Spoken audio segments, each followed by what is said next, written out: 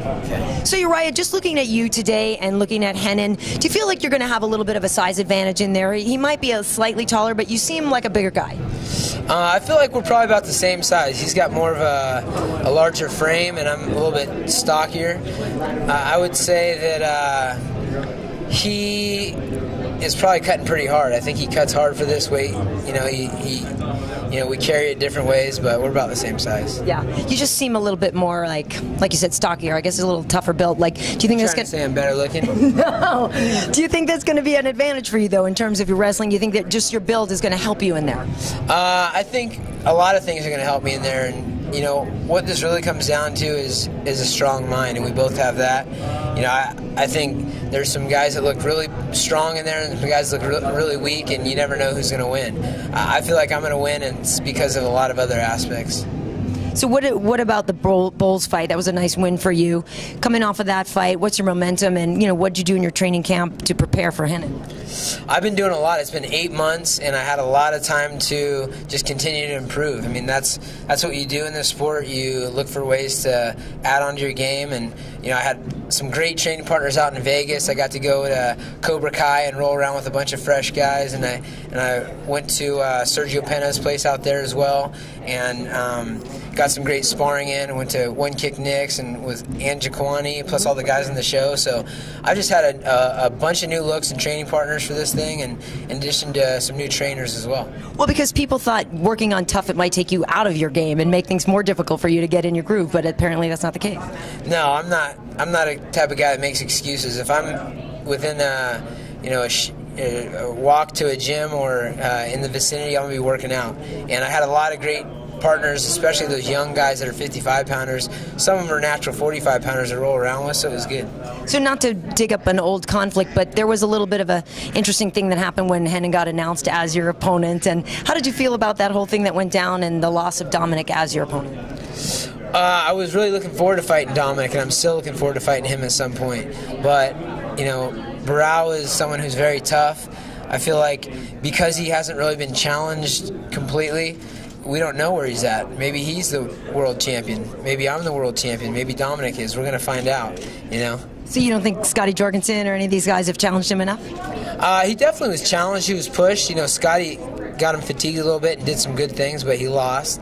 And so, you can't really say anything about Barao, whether he's, even if he hasn't fought guys that are my caliber or the amount of guys, he's taking care of all the business they needed to, and we're going to find out who's better out of he and I. So 29 wins without a loss, isn't that impressive to you then?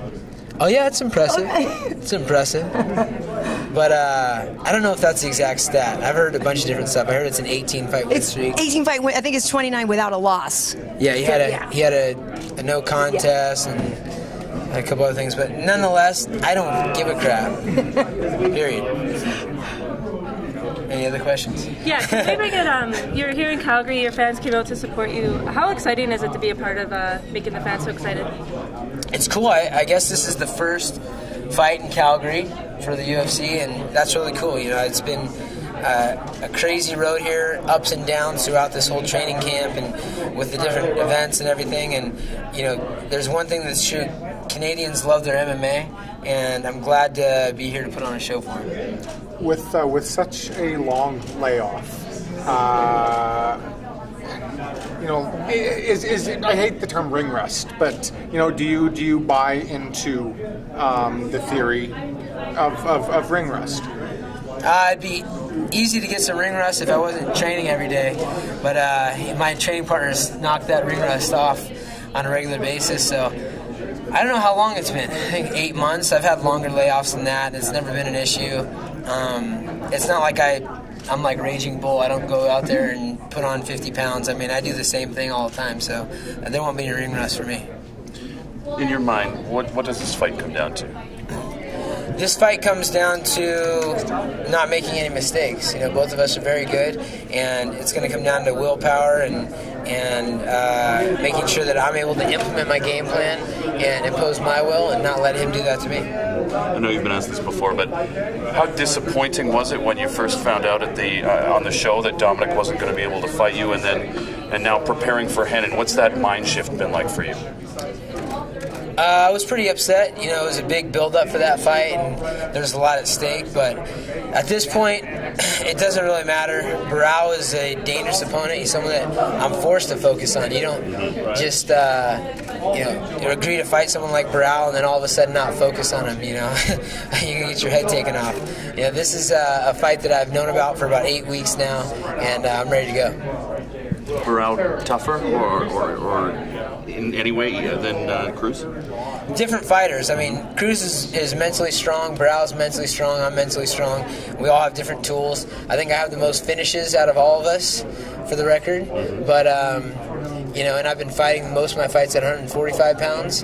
But the guys are all tough. He's more dangerous than Dominick for sure. But anybody that has one finish in Zuffa is more dangerous than Dominick by the stats. Ouch. It's true.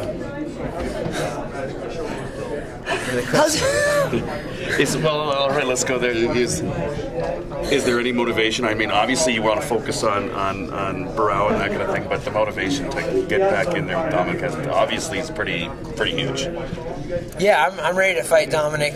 You know, as soon as he's able, and I just got to get this win first. You know, this is an important win for me. It gives me a lot of opportunities, including being a champion and getting another shot to fight Cruz and whoever else.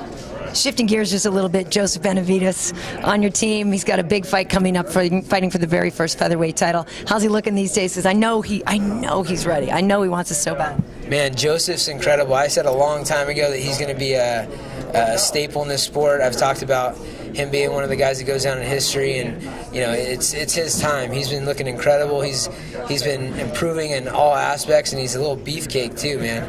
Right now, I think he weighs more than I do. Right now, only because I'm a couple days away from weigh-ins, but the guy's a terror. And including all the rest of our guys. Chad Mendes just had a first-round knockout. TJ Dillashaw just had a first-round submission. We've got guys like Lance Palmer, who is on the rise, and a ton of young guys that are making names for themselves. So we're excited. Danny Castillo's on a big win streak. We got a lot of guys. Very nice. Thanks.